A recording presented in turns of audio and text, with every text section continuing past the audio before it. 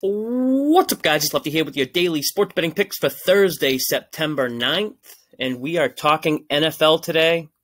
I've already made some NFL bets. And how this is going to work is I'm going to post the NFL bets or any other bets I make from other sports in the Betting Network Discord community within the Best Bet channel. The NFL bets you see on screen or that you will see on screen, some of them were made about a week ago.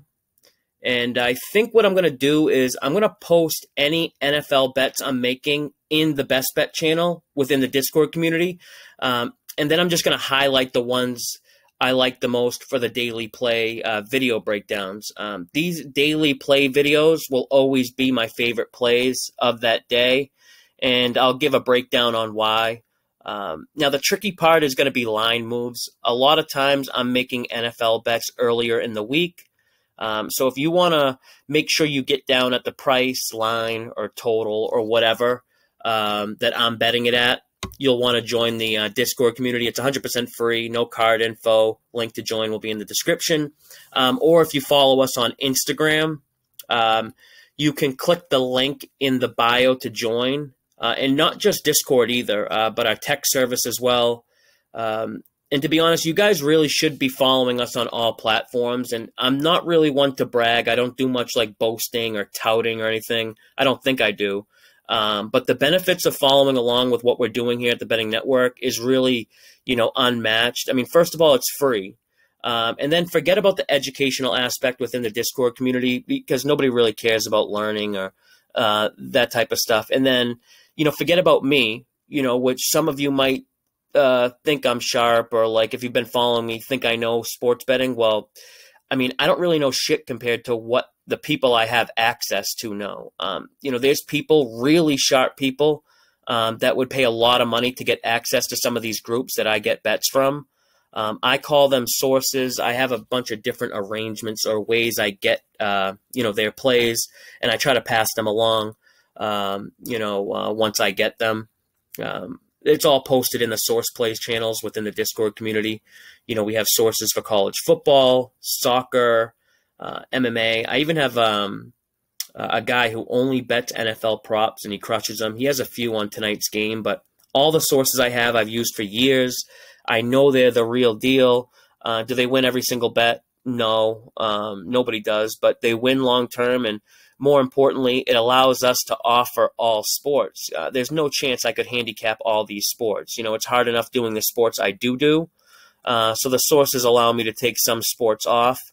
A lot of these pick sellers who offer picks in every single sport, how deep do you think they're actually, going, researching each sport? They're taking shortcuts somewhere or more likely just guessing. But enough about all that. Let's get into today's play. So NFL kicks off tonight, and remember, guys, this is a long season. We got 17 games for the regular season, so you want to pace yourself. Don't go nuts, especially week one. These lines have been up for months, and the value has already been extracted from these lines. And so the lines have already been molded and shaped by sharp bettors. Now, I normally tiptoe into week one. I don't go crazy, but I do have a fairly big position on Tampa Bay. And because it's week one, I don't have some deep analytical reasons on why. I don't even have my own real power rating numbers yet that I can fully trust because there's no, season data yet. But early in the NFL season, there are other factors we can weigh in order to gain an edge. Like, for example, most teams here have to struggle with a lot of moving pieces, and chemistry is often an issue. The Bucs might not have those issues as much as other teams. They return all 11 starters on offense and defense, so Brady has the same supporting cast as last year. And the defense that was really good last year, that some might have considered a young group, is back this year and another year of experience. The Cowboys, on the other hand, they have 36 new players on their 53-man roster. The injury report is a mile long already. They have cluster injuries up front on the offensive line. With, of course, the big one being the all-pro guard, Zach Martin, who caught the COVID. He's going to miss the season opener.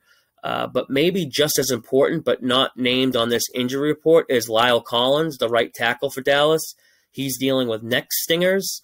which are brutal. Anyone who's played football knows if you've ever had a stinger, you can't just tough it out or play through it.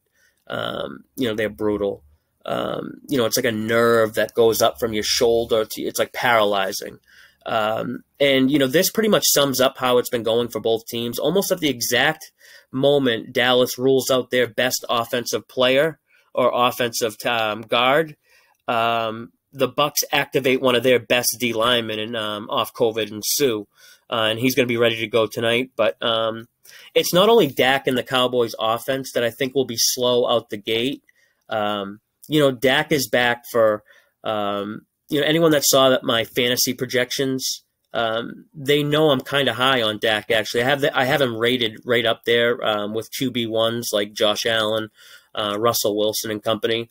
I think he's going to put up numbers this year, but this isn't about season-long fantasy numbers. It's about this one game here. And keep in mind, Dak was dealing with that right latimus strain, which kept him off the preseason field all summer. So, again, I do think Dak will be fine this year, but I think it's going to take him a couple games to get going.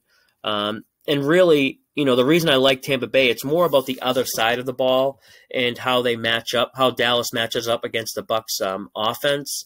This Cowboys defense that ranked in the bottom third overall last season. And, similar to their offense, I think defensively they will be much improved this year, but it's going to take some time. The Cowboys made 6 straight draft selections on defense.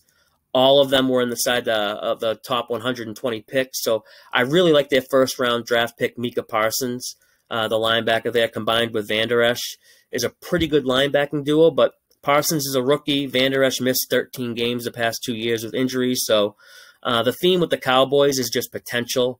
The Bucs have already proved. Now, so I have the Bucs -7, and I bet them a few days ago. Actually, on last Sunday, I bet them. But it's going to be an official daily play here. But here's the tricky part. The Bucs are already at -8. By the time you see this video, they could even be -8.5. I still like them at that number. And think they win by double digits. But going forward, how we'll do this is any NFL bets I make, I'll first post in the Discord channel, but I'll also text out any bets I like enough to qualify as daily plays. I also have the Bucs in a couple teasers because the Bucs do fit the optimal teaser strategy. And if you're unaware of what that is, I made a video on teasers and the rules to increase your edge on teasers. I'll link it above in the top right corner now. Remember, teasers are generally not good bets or sucker bets unless you're using what's called the Wong teaser rules, and it's all explained in the video I did. Now, I don't have a play on the total because I'm conflicted. Normally, I like to look towards unders early season in September NFL, especially first half unders. The starters don't normally get a ton of reps preseason, so there's like a feeling out process in these early season games. The public is very involved in betting and excited to get bets in. And, they love betting overs, which usually inflates the totals, providing value on the under. But the game is changing, man. Scoring has spiked pretty dramatically in the last 2 years. The rules have played a big role in this too. The refs are protecting quarterbacks and not calling offensive holding. Completion percentages are way up compared to the average.